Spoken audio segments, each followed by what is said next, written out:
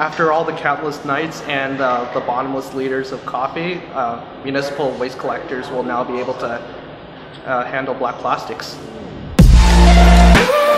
My name is Royce Vuong, and I'm from the Mechanical Systems Engineering program here at Conestoga College. Currently, municipal waste collection and other plastic handling industries don't have the capacity to sort and deal with black plastics right now. With the black plastic sorter, this can be implemented into any facility, and companies will be able to deal with black plastics.